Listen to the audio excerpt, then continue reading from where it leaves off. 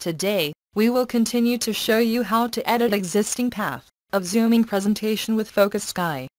Here we go. First of all, click Edit Path to add the objects on whiteboard to path. Click the mouse to add. You can see the outstretched path line and the added path number of new paths.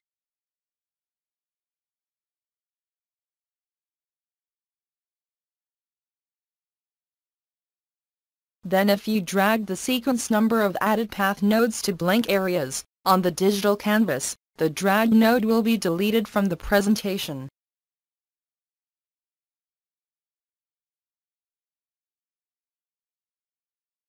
If you drag on sequence number of path node to another path node, the latter sequence number will receive node of the former one.